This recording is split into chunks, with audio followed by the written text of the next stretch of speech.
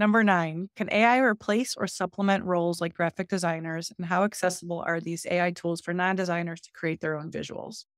Yeah. So for me, I think the simplest way, and I'll keep this answer extremely concise, is they are super powerful assistants and co-pilots. So I think the best way to think about AI is a very powerful intern or assistant, or in some cases, like data analytics, data analysis, it's going to be like a PhD level assistant. Like if you're going to be able to ask questions of your spreadsheets, you won't have to build pivot tables at a human. You can just ask it and tell it to build you visualizations. So I just think that there's certain knowledge tasks where it is assisting you, but it's sometimes at a very high level. Right.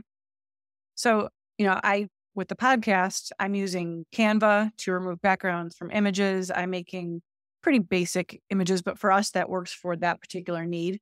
For Descript, I'm using it to delete words to edit the video. So, it's a nicer video, but there's things like, you asked me about a speaker reel. I'm project managing, putting together a speaker reel for you right now. I Mhm. can't do that. I won't pretend to do that. I'm not going to use an AI tool to help me do that because it's not going to give us the output that we want.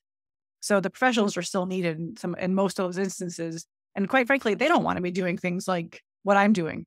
Yeah, They want to be creative. They want to use their talents for much bigger things. So um, there is still a need for all of those pros and not just people like me.